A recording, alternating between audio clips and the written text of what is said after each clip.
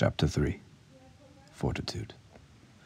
The testimony of Ensith Hades. Third statement.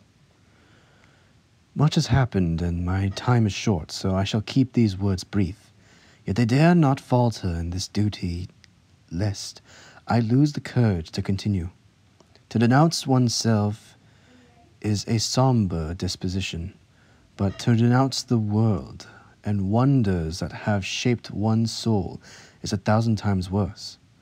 I would gladly give my life in the God Emperor's service, but what if that service demands the death of a planet and its people?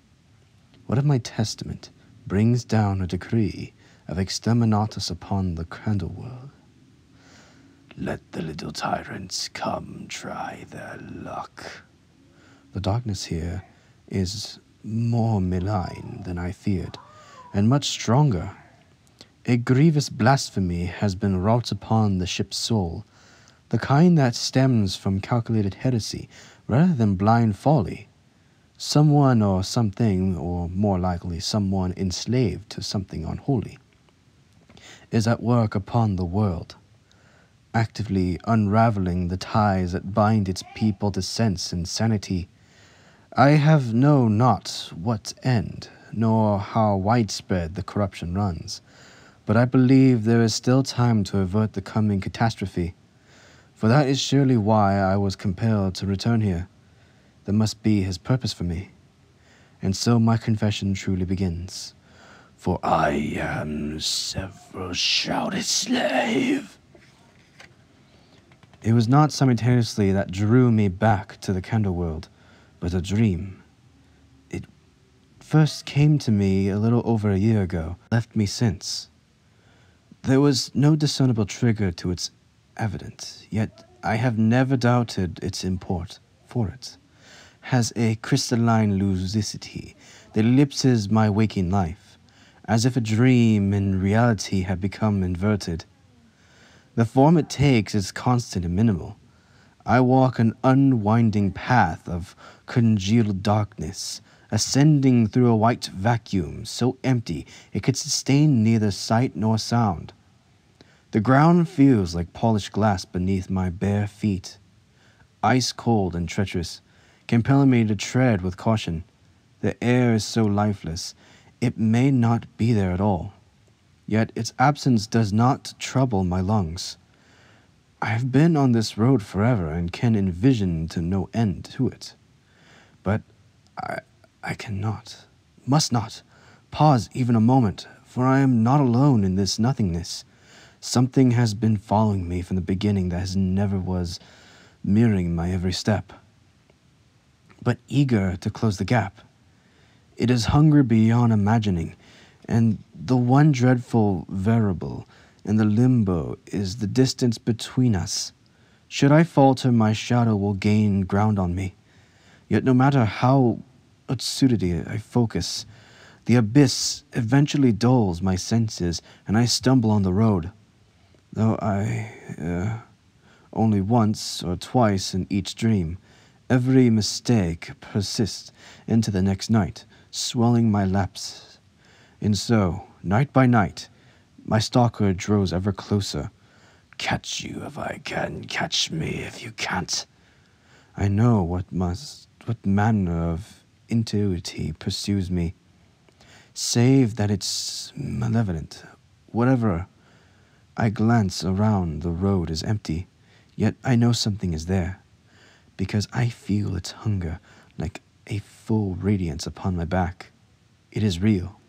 It is coming for me, and if it overtakes me, I shall lose more than my life, for it is not mere flesh and blood that it craves.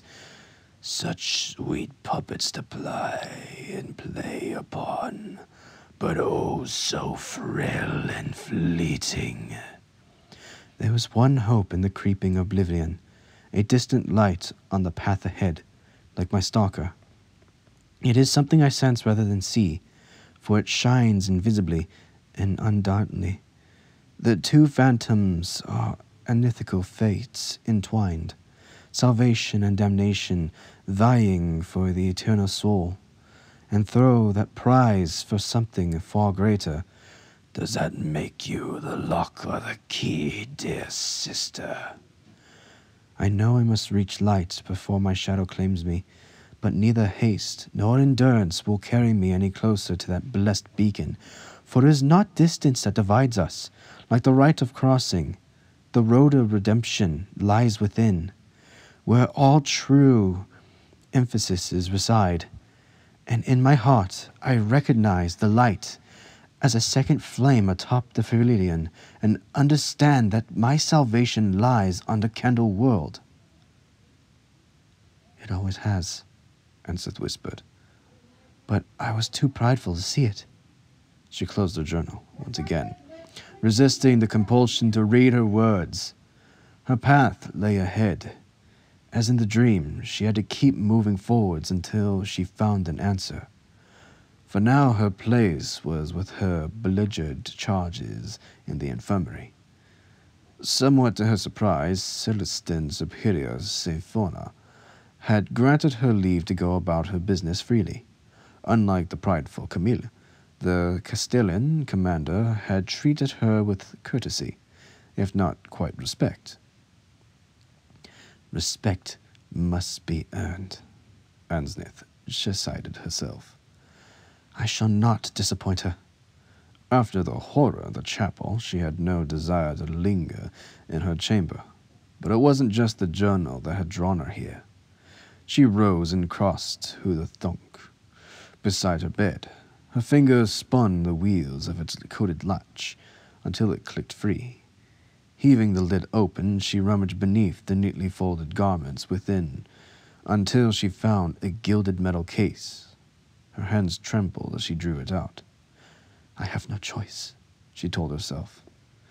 Inside the case, nestled upon the bed, a red velvet, lay a bolt pistol and a single ammo clip. The weapon's elegantly contoured form was decorated with silver fillet of thorns that wound about the barrel like a living plant. Tiny roses formed from crushed rubies glittered among the tangle-like specks of blood.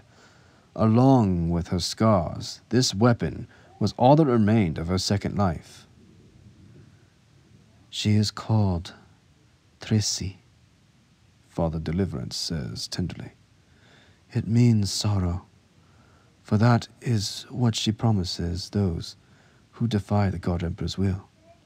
She is a relic from the Thorn Eternal, gifted to me by our fearsome sister, the Canoness Excruciant. He smiles ruefully. But I am no warrior, so I in turn pass her on to you, my vigilant paladin. They are alone in his chamber, aboard the Crusade's flagship, a situation that would be unthinkable with any other man.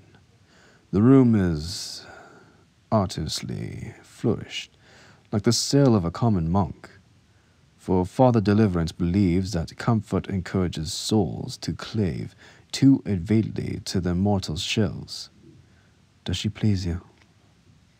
He asks solemnly. She is beautiful, Anseth replies, her voice filled with awe as she studies the exquisite weapon.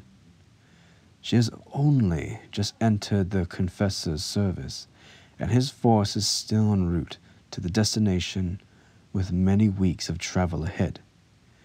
She had no opportunity to prove herself, yet he has already named her his personal champion, elevating her above the Castellans of the Thorn Eternal who have fought beside him for years. And now this. I am unworthy, your reverence, she says. It takes every shred of her will to admit that and proffer the weapon to him. If you are unworthy, then so am I, for I have chosen you from among countless others. As with Hades, Father Deliverance places a hand on her shoulder. Do you believe I am unworthy, my sister? We are all unworthy, Anseth answered. All save the rest present angels, which is why they renounced us. She took the gun from its case, and her finger slipped beneath the trigger guard with easy familiarity, as if she had never forsworn the weapon. Traces shone in her grip, eager to make her the agent of its justice once more. Anther shuddered, as a thrill of rapture ran through her body. It felt like a betrayal, the exchange of the beloved gift for a hated one. But against the corruption stalking their vessel, a gun would be more persistent than a quill. It would be folly to spurn such a weapon now. Besides, the darkness had already destroyed her canoness's gift. Anther snapped the ammo clip into place and slid the pistol into her medicae bag. The act felt symbolic. Had she taken a step closer to the twisted pentagon of mercy she had seen in the chapel? She had my face. No, Anther promised herself as she headed for the door. I will die before I embrace her. Platoon Darkstar Red, you are clear to disembark. The dropship's pilot voxed. Commence breach, Asher. Blood tight, Tolan Fitz yelled as he threw the hatch open and leapt from the hovering vessel. His bolt pistol braced against his armored chest. He landed hard on the xenostructure below, and the ground creaked hollowly underneath the impact. Visit glanced down and saw lassered wooden tiles beneath his bare feet. He blinked in confusion, and reality twisted back into shape, revealing his iron-sawed boots and the white crystal skin of an utterly alien realm. The translucent substance underfoot was threaded with silver filaments that pulsed with blue light. It's alive, Fizzit thought, with disgust. The whole damn place is alive. As his fellow breachers studded down around him, he surveyed the glittering landscape ahead. From a distance, the Xenos anomaly had looked like a silvery bell hanging in space, but up close it was more like a spherical web of spun glass. Its strands coiled about one another, spiraling up and down through the structure in a labyrinth of connected pathways. There were no straight lines or hard angles, and everything appeared to be formed from the same lining crystal, like the place had been woven or grown. At the sphere's periphery, where Dark Star Company had deployed, the strands merged into broad vertex, but further in the branched repeatery, narrowing with every division, towards the core of the breaches, would have proceeded in single file. Fizzit gauged that wasn't great, but it was no different to the cramped corridors and tunnels they had navigated elsewhere. Wrong, he corrected himself with a chill of foreboding. This isn't like anything we've seen before. Numbering the atmosphere, breach, Sergeant, Specialist Schrodinger voxed over the platoon's channel. It's cold as locksteel blood, but breathable. Doesn't matter, Fizzit replied, eyeing the black nothingness between the strands. There were no walls or energy shields holding back the void. At least none their eyes or sensors could detect. Yet there was gravity here, so maybe there was breathable air too. But only a fool would trust it. We stay void-sealed, brothers. Repeat, void-sealed. His helmet vox pinged back acknowledgments from the other platoon leaders, including Captain Forrest, who was leading the force deployed on the far side of the sphere. Divisions like this were really the captain's to make, but as always he had deferred to visit in the field.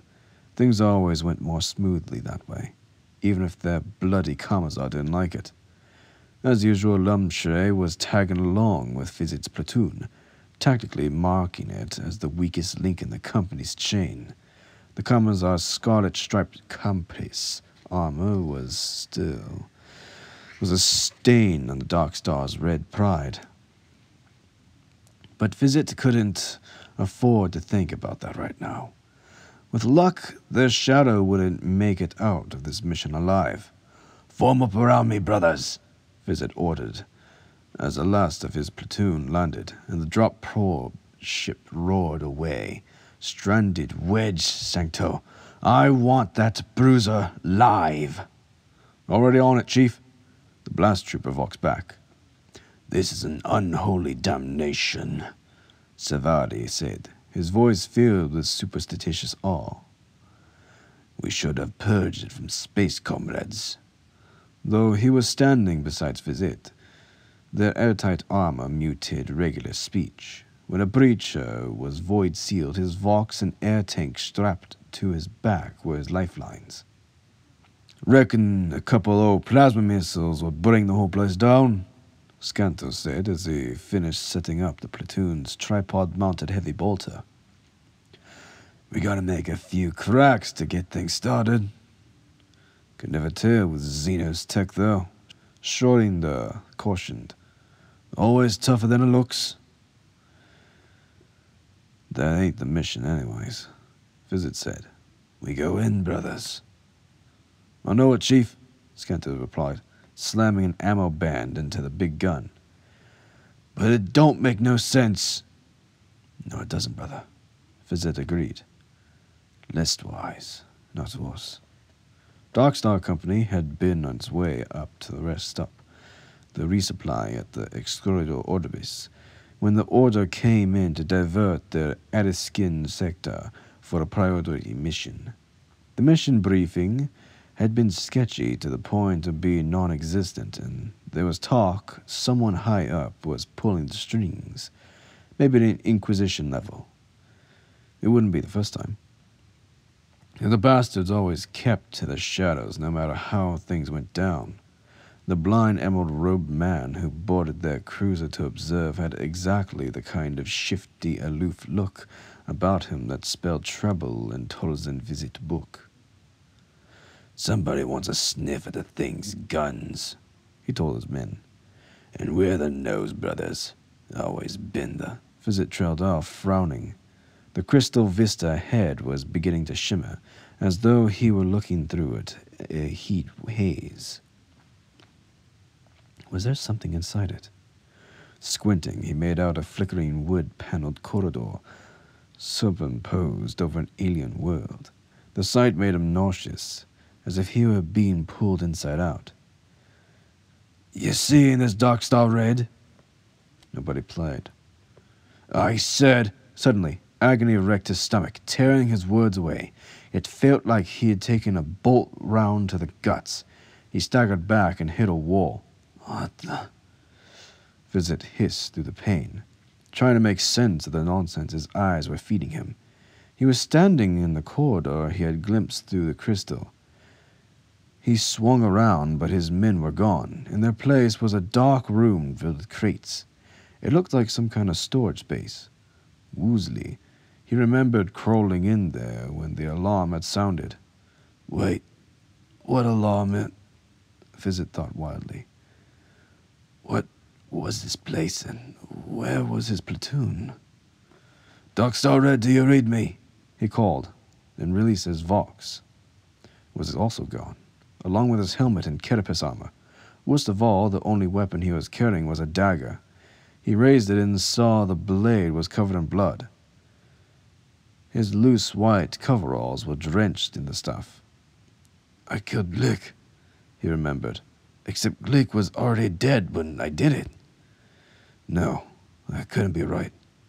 Conrad Glick had been alive and well on the dropship just minutes ago. They checked each other's air tanks. It's this Xeno hellhole, Vizit realized. It's messing with my head. Don't trust anything you see, brothers, he snarled into the Vox that wasn't there. Enough, Breach Sergeant, Commissar Lumshay replied on a private channel. At his words, the illusionary corridor retreated like an outgoing tide, washing away Vizit's pain and leaving the crystal world in its wake. His comrades were back too, formed up around him with their weapons leveled at the horizon. Their faces were hidden behind tainted visors, but he could imagine their strained expressions. Click, call in, Vizit ordered on impulse. Breacher 8, blood tight, Conrad Glick responded. What do you see, Breach Sergeant? Sevari asked, as he was stroking the golden aquila tapped to the breastplate. He claimed it was sinful to hide the holy icon under his armor, but they all knew the truth. Judges Vizir feared it wouldn't work if he covered it up. Nothing. Moving out there now, Chief, Skanto reported, swiveling his heavy weapon back and forth across the horizon. Breach Sergeant, explain yourself, Captain Foros demanded on the master channel. Vizit hesitated, noticing the Kamazar had come up alongside him. He didn't want to lie to his brothers, but the truth was liable to get him branded a crazy man in Lumshe's eyes. Or worse, a witch. Did he even believe it himself? To the void with it, he decided. Don't know what I saw, but something tried to get into my head. It knows we're here, Vizit warned, broadcasting onto the company-wide channel. This place, it looks quiet, but it's just plain dead. Stay sharp, brothers. This ain't going to be a clean breach. Observation noted, Sergeant, Captain Foros replied. Is your unit in position? Vizit realized he hadn't confirmed his team's deployment yet. Cursing under his breath, he sent the signal. Received. Dark Star Red. The captain acknowledged. All platoons, commence Phase 2. Take it slow and steady, breachers. Dark Star Red. Forwards. Vizit ordered. Santo, hold the extraction point. The platoon advanced in an arrowhead formation, Vizit taking point with 24 troopers on either side. The blast breacher, with reinforced armor and heavy stubber, marched at the tip of each wing, alongside a specialist equipped with an auspex. Vizit knew 3 other platoons would be mirroring their advance from equidistant points along the perimeter, all converging on the structure's core. The ship's cognitors had estimated the sphere's diameter at a little under 6 miles. In theory, that wasn't much ground to cover, but there was no telling how tricky things would become once they left the rim, especially if the path started corkscrewing up and down through the anomaly. Somehow, Vizit doubted it was going to be that easy. No, it's going to be a bloody meat grinder. The conviction hit him with such force that he faltered in his advance. It wasn't a gut feeling. It was hard knowledge. Most of the men who entered this labyrinth wouldn't be coming out again. Got to turn them around before it happens. Again?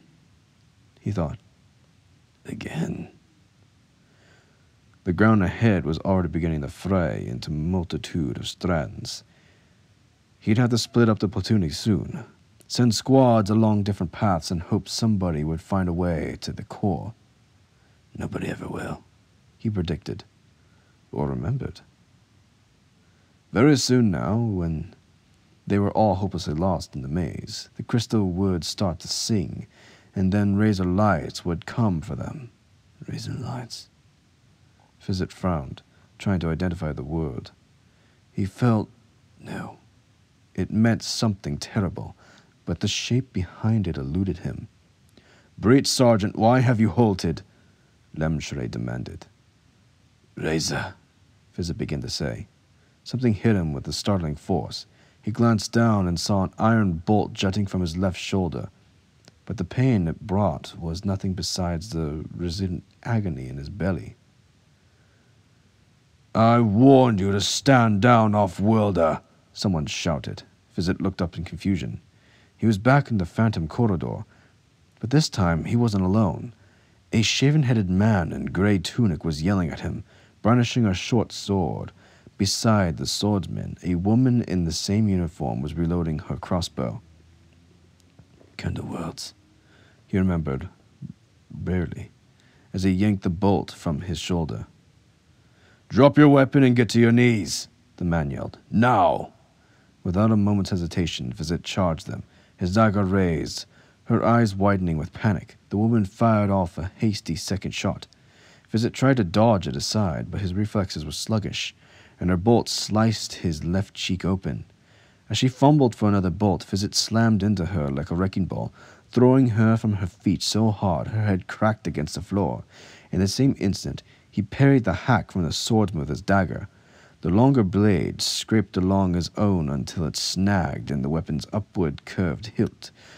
With a snarl, Fizit twisted the sword from the Candleworld's grip and slammed his fist into his face. "I shouldn't be here!" he roared.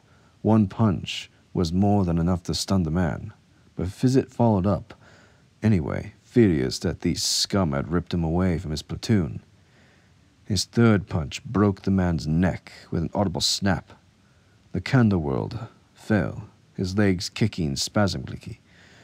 Fizit glanced at the weapon, but she was out cold.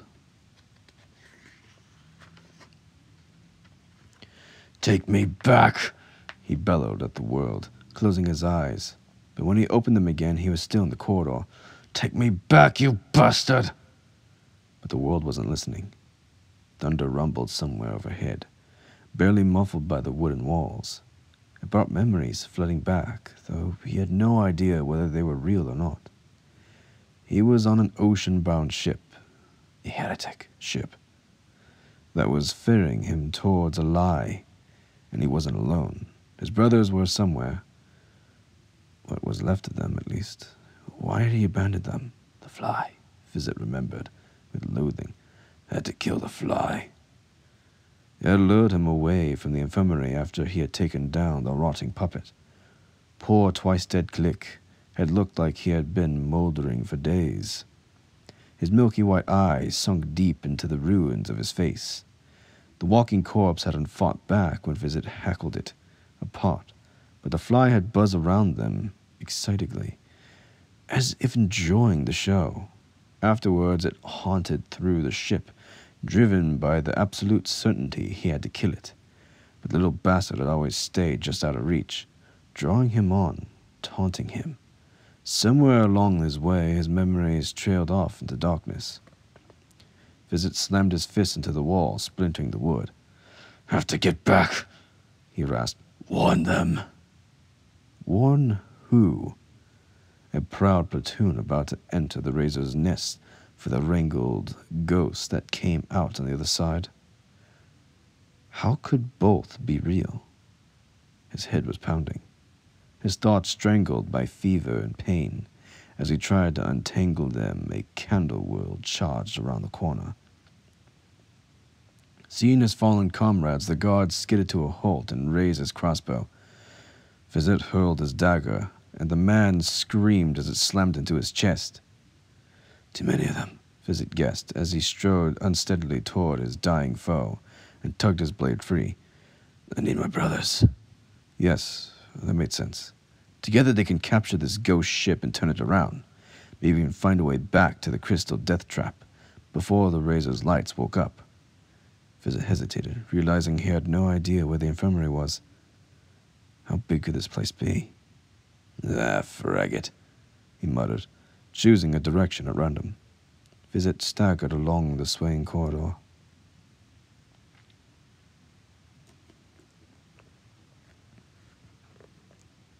Jonah contemplated his prayer of rewarding and affixed a scroll of citation to the chapel doors. The portals had already been welded shut and reinforced with iron crossbars, but such mundane precautions wouldn't hold back the vermin of the warp if they tried to break through. Though the distracted altar had been destroyed, the sacrilege would shine darkly in the sea of souls, acting as a beacon for unmistakable things. If they did come, only faith or fire would deter them. Sister Giri and her thrice-blessed flamer would provide the fire should the articles of Jonah's faith prove wanting. But he doubted it would come to that, though he didn't believe a word of the Imperial Creed. His prayers and wards always carried weight. It wasn't dogma that empowered such things, but conviction. And Jonah Tith's conviction had hardened to stone over the years, even if it wasn't the kind most throne-fearing folk would recognize. "Don't touch the door, sister," he cautioned with armed woman beside him, "no matter what you hear within." Sister Givney nodded, her expression serene. Citizen Superior Zayphona had warned Jonah that the fifth member of her squad was bound by a vow of silence. She would only break in dire emergency. The flame icon branded beneath Givney's eye marked her as a citizen Ignis, a warrior who was revered the cleansing properties of fire above all others. She had certainly applied her passion superfluously in the chapel when she burned the corpses of the monks, showing no hint of disgust at the stench or charred flesh. To his surprise, Jonah found her a little unsettling. She reminds me of you, Mina, he thought. Despite her flawless ebony complexion, there was a fray quality about Givney that was uncannily reminiscent of his pale sister. Of course, Mina would be much older than this woman now. He realized he was staring at the silent warrior. I leave this burden in your care, Vidlin Castellan, he said, offering a blessing. May the God Emperor ward you during your vigil. But don't count on it, Jonah thought as he walked away. He didn't believe the Imperium's distant god gave a damn about his subjects. More to the point, he was pretty sure the ancient Faudster was long dead, even if his great Khan of humanity was still running strong. The heretical book Jonah had stolen was right. Only a fool would swallow the lies proclaiming mankind's manifest destiny, or any other higher purpose for that matter. The only truths were the ones men and women wrought themselves, and even the finest were etched in sand. Did you ever believe in our own lies? Jonah asked the corpse god. He professed to serve. He doubted anybody knew the answer, or would ever, at least of all, the zealots of the ecclesiarchy. But you talk a good game, brothers, Jonah admitted, as he climbed the staircase, heading for the infirmary. Sister Ansnith had asked him to address her penitents, perhaps steady their nerves with a sermon and a few blessings. It was the kind of thing that he could do in his sleep now. But rousing words could work miracles upon common men. That was how the Imperium duped millions into pointless deaths every day. And so it goes, he brooded, round and round, but always down. He turned the corner and collided with the monster. The brute towered over him, its misshapen, muscle-bound torso spattered with gore. Bloodshot eyes glared at him from the cracky face that mirrored his surprise. Before Jonah could retreat, the stranger grabbed his robe and yanked him forwards, bringing him to his face. You want to live, priest? The beast growled, pressing a dagger to his throat. I'm not afraid to die, Jonah answered, thinking fast as he weighed up his center. The attacker was wearing dirty white overalls. Despite its twisted form, it was a man, the missing guardsman. But you don't want to kill me, soldier. Don't I? The trooper's breath stank of decay. He's sick, Jonah gorged, almost dead on his feet. Tell me why I don't, priest. We're both strangers here, Jonah said, looking for an angle. He had played this carefully. There was a predatory sharpness about this man that sickness had it blunted. If anything, it made him more dangerous. Jonah settled on paranoia. There's something unholy on this vessel, soldier. We can both feel it. You're wrong there, the guardsman rasped. I am here to destroy it, Jonah urged, putting steel to his voice. Inspiration struck him. I'm working with Sister Ansnith. For a moment, his captor looked uncertain. Then he pressed the blade closer. Need to free my men. He broke into a heckling cough, but his knife didn't waver. Lost. Can't find way back. I know the way, Jonah promised. We'll go together, friend. It was all he could think of. The body must be burned without delay, Anseth declared, stepping away from the corpse on the infirmary floor. It was already beginning to liquefy under its coverings, and the stench was nauseating, but that was the least of her concerns. The rate of putrefaction was unprecedented in her experience, unnatural. The guardsmen gathered around her were silent, watching her every move with haunted eyes. They looked like they aged 10 years since the last time they saw them.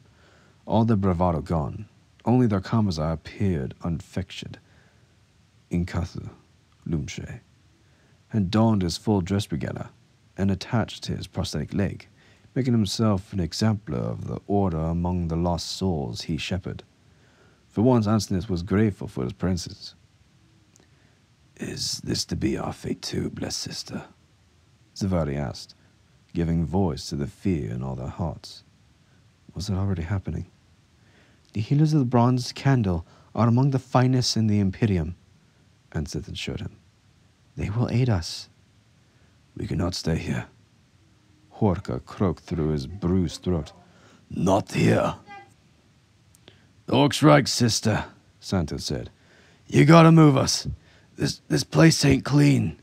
"There are flies," Horka added, spitting in disgust. "You are mistaken, trooper," Lumshre said. "There are no flies here." "I heard them too, Kamazar," Scanto pressed. "Been buzzing around by bunk all night."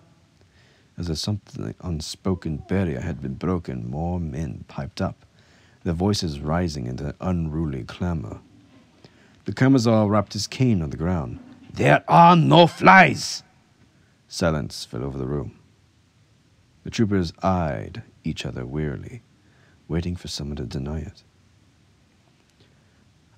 "I will sour the air with scented incense," Ansnith promised. "And I have asked the priest to bless the infirmary. He will be with us shortly." She had seen no flies herself, but these men undoubtedly believed in the vermin. That was dangerous enough. "You have our thanks, good sister," Lamshay said, then pointed his cane at the cadaver. "Santo Horka, bear our fallen comrade from the infirmary. Says Ansnith will see that you are granted passage." "I ain't touching it," Santo muttered, backing away from the corpse. Horka nodded in mute agreement, his eyes wide. "We will incinerate the remains here," Ansnith said quickly. Seeing the flash of fury in the Kamazar's eyes, it would be unwise to push these men right now. Besides, the corpse would likely disintegrate if they attempt to move it. "Sister Indrik," she called to the guard, "I require your assistance." The imposing battle sister appeared in the doorway, her melter gun covering the room. "I cannot leave my post," she rumbled from behind her visor. "As you are aware, the Castellan Superior has granted me authority over this matter," Ansif said lively. "I will vouch for the honor of these men. They will not attempt to leave. Am I correct, Hamazar Lamshe?" "Absolutely," he replied. "We're all comrades here, Sister Indrik." He turned to Rez. "Lieutenant, move the troops back." "Please, sister," Ansif urged the Castellan as the men shuffled towards the rear of the room. "This must be done now, lest the taint spread further." The warrior hesitated a moment, then strode towards her. Why does she always keep her face covered? Ansith wondered. What is she hiding under there? Nothing felt right about her candle world anymore. Wherever she turned, she sent secrets, lies, and the promise of corruption. Indrik knelt with unexpected grace, angling her gun to avoid burning through the floor. With a bright flash and a whoosh of superheated air, the corpse was reduced to a pile of oxidized bones and ashes. "Lose the melter!" a harsh voice shouted. Ansith looked up. Tolan Fizit was standing in the doorway, one arm wrapped around Jonah Tithe, a dagger pressed to his throat. "Do it now, or I will send the priest to the void." It's full of flies, Fizit thought, staring at the infirmary in revulsion. Insects were filtering about everywhere, swarming over the bed-bound, wounded in great black clusters, even crawling over some of the able-bodied men, but nobody seemed to care. His brother's faces registered surprise, relief, joy, confusion, all of it for him, but not the disgust that should be there. Nobody else could see them, Fizit realized. That was why the first fly had tricked him away. The queen fly. She snaked back here and multiplied unseen, leeching off his brothers while he couldn't protect them, bleeding them dry, body and soul. Toland! It was Sister Darkstar. She had stepped in front of the armored woman with a melta-gun, her arms raised. You must let the priest go. Tell her. Drop. Gun. Fizit shook his head violently, fighting to find the words, let alone put them together. The sibilant droning, the scuttling in the room was like an orchestral vision of the first fly's earlier solo. It was gnawing at his mind, chewing up his thoughts before they could even harden. You're seeing things, aren't you? Ansel said, approaching slowly. Flies. See flies. But not around you, he noticed. No, they kept well away from Sister Darkstar. What you're seeing isn't real, Toland. Not real? Fizit echoed, staring past her at the swarming insects. I've seen things too. She stopped a few paces away. Terrible things. Flies. Worse than flies, as I've said sincerely. But none of it is real. You're wrong. Fizit gritted his teeth as a new sound cut through the insects. Racket. It was a disconnect. Jagged glass kneading, like a laminate of something too broken to exist. A glimmer of indigo light flickered into life among the men gathered at the far side of the infirmary. They're coming, he warned as a glimmer burgeoned into a flat, rapidly rotating disc of liquid crystal. It was about 1 yard in diameter, its signet shifting from almost too bright to look at, but nobody else could see it anyway. Like the vermin, it was invisible to everyone except him. No, not quite. The flies could see it too. They were buzzing around the disc frantically, seemingly incensed by the intrusion on their territory. Those that drew too close to its orbit combusted into a noxious green burst. Listen to me, Toland. Whatever you're seeing, don't look at it, Ansef urged. Looking makes it real. Fizit tore his gaze away from the conflicting nightmares he saw. Her eyes were bright with the terrible pity he had seen before. In that moment, he was quite certain she was the best and the worst of them all. Toland, endure. Too late, he rasped. With an electric screech, the disc soared toward him, tearing inguardably through everything except the flies, which died in droves in its wake. Fizit closed his eyes as it passed through the hospitator and engulfed him. Say again, Darkstar Red, Captain Forsvox. Why is it too late? I am Fizit, he thought. He opened his eyes to the crystal hell and recognized the moment. Somewhere far away, he heard his knife clattering to the ground and the ghosts of future times yelling at one another. Even felt the priest break free of his hold, but he let it all fade away. Nothing in that world mattered. This was where he belonged. Well, he had been gone. His brothers had continued the ill-fated advance. They were deep inside the labyrinth now, their force divided and scattered along different strands.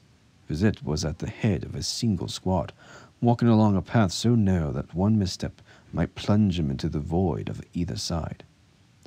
The web had just begun to trill its dark song as its pulse quickened at the intrusion. It was probably too late to change things, but he had to try anyway. All units, fall back to the perimeter, Fizit broadcast, scanning the glittering web. Double time! Order overruled. Lamshre snapped from his position behind Vizit. We will not abort the mission. I'm seeing increased activity up ahead. Lieutenant Schultz, the commander of Darkstar Blue, voxed, his voice almost drowned by the squeal of static. Vizit recalled that Schlitz's squad had gone closer to the sphere's core than any others. Not one of them had made it out alive. Looks like blue lights. They're coming out of the web, moving. Schutz's signal erupted into a screech of white noise. Moments later, an eerie, reverberating cacophony echoed through the labyrinth. The cough of gunfire distorted to something almost harmonic. Multiple contacts, Captain Force sent. Unidentified Xenos objects. We are engaging. They're not Xenos, Vizit thought widely. There's something much worse. Do not engage. He voxed urgently. Fall back. Say again, Darkstar Red. Kamazar Lumshe leveled his plasma pistol at Vizit. By the authority invested in me, I decree. A large disk of liquid light soared out of the web and struck towards the squad, screaming electronically as it came. As the men raised their weapons, it tore right through Breacher Humbrook as the waste and sped on, making for the crystal triangle on the far side. Blue fire and black smoke vomited from Heckenberg's wound as it yawned open, and the helpless trooper upper half toppled into the abyss. His disembodied legs remained standing, held rigid by the arcane energies crackling among them. The squad chased his killer with gunfire, but their bolt rounds exploded when they entered the disk's glowing aura. It was gone in seconds, passing into the crystal skin like a ghost. The bullet shattered against the web in razor-light wake, but didn't even scuff the glassy surface. We've got nothing to touch them, Vizit yelled, yanking Lumshe aside as another disc whirled past. That's the one that took his leg, he remembered. I changed things. Lumshe's pistol flared as he fired a skewering bolt of plasma after the retreating entity. It struck the razor's light's rim, and the thing ruptured like a miniature nova, spewing streamers of light. He never had a chance to shoot before, Vizit realized. He can hurt them. But one gun wouldn't make a difference, not against numbers they'd been up against soon. Vizit Vox was already crackling with urgent reports from the other squads as the attack ramped up across the sphere. Kamazar, we have to go, he urged, but Lumshe could reply. A razor light surged up through the ground beneath them, tilted so it emerged edge first. The Kamazar leapt aside, but the disc sheared through his right leg, severing the limb just above the knee. Half submerged in the crystal, the thing powered along the pathway toward the rest of the squad like a spherical buzzsaw. The trooper behind Lamsher dodged its charge but lost his footing and tumbled into the void as the disc sped past. It rippled through the next man in line, biscuiting him from the midriff down in a spray of blood. He screamed as his body splintered under its own weight. For the Emperor! The mutilated Kamazar yelled, firing as he fell to the ground. His plasma blast obliterated the razor light along with the shrieking trooper. Now Shoida, Vizit realized, as the charred corpse toppled into the abyss. But Shoida survived this time. Things were changing. Lumshe had lost a different leg, and a man who lived before was now dead. Pull our comrades out, breed sergeant, Lumshe ordered. Go! Vizit bellowed as his squad had hurled the Kamazar up. The man was barely conscious and blood was pumping from the stump of his leg. But it was just, well, there was an atmosphere here. Else such injuries would be fatal in seconds. Vizit praised the plasma pistol from the Kamazar's grip when hesitated. We could leave him behind this time. Hell, he could even throw the bastard into the void. I'll take him, Breed Sergeant, Glick said, revealing him of the injured man's as if he heard Vizit's train of thought. Even amid the carnage, the Doom Trooper sounded calm. It would be best if you fell here, brother, Vizit thought sadly, remembering the decaying thing he hacked. What hack? A part in the ship's infirmary. Then again, maybe Glick's fate would change too. We lost the captain, his Vox squeaked. Repeat, Captain Force is down. All squads disengage and fall back. Fizet broadcast, hurrying after Glick. The razor lights flitted about the men as they retreated through the tangle. But their movements were becoming increasingly erratic, as if they only registered their prey intermittently. Occasionally a disc would swoop towards a squad, and Fizet would meet it with a blast of plasma. But the further his team got from the core, the less aggressive its sentinels became. "What's in there?" Fizet muttered to himself. The question had never troubled him before, but now he couldn't let it go. He kept thinking about the blind man who had instigated this carnage. The bastard was probably monitoring things from the safety of the company's cruiser, infuriated at losing his prize. "What are you looking for?" As they neared the perimeter, they began to run into the remnants of Darkstar Red's other squads. All had taken heavy losses, and the survivors were badly mauled. From the reports coming in, their fellow platoons hadn't fared much better, as Fizet expected. There was no word at all from Darkstar Blue, just as before. None of Lieutenant Schultz's men would be coming back, just as before. Captain Forcer had been lost, along with most of the company. "What difference did I really make?" Fizet asked. His squad had got off lightly thanks to Lemche's plasma gun, but otherwise, the massacre had played out much the same way. "I didn't get cut up," Fizet realized, hammering his fist upon the intact breastplate.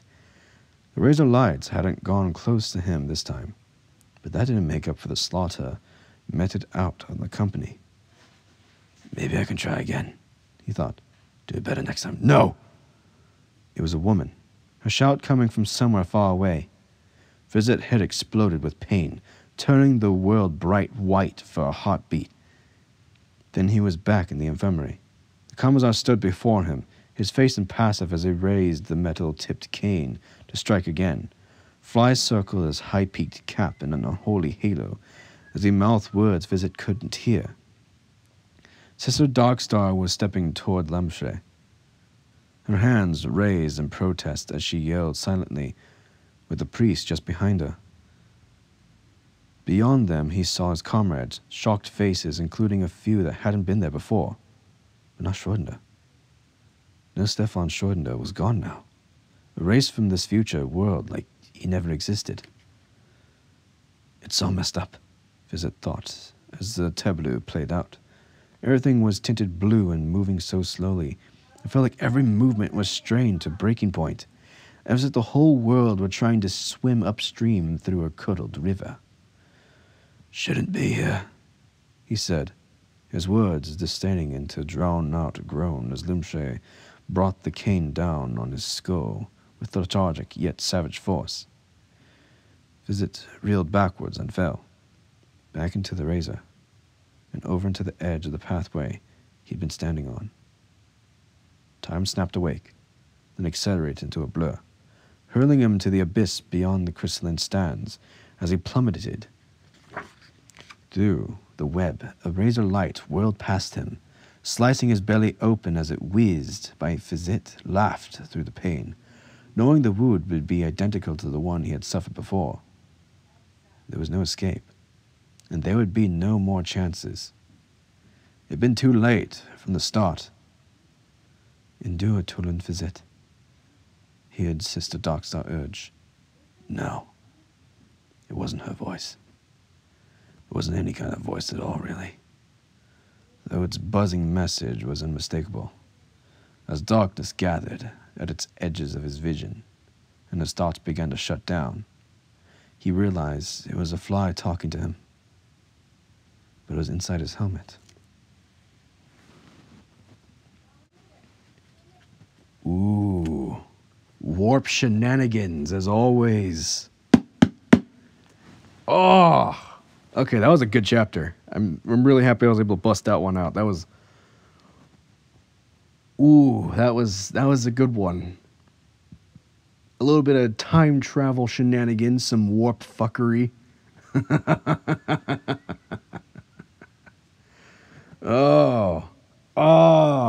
And altering the future as well by removing certain people. Holy shit. What's going to happen in the next chapter now that certain things have changed? Well, certain things change, but certain things remain the same. No matter how hard you try and change the past, everything in the future will always remain the same. Oh, that is such a cool thing to do with time travel. And the little moment where it snapped back into just modern time and he just went with it. What's going to happen next? Oh, this is so cool.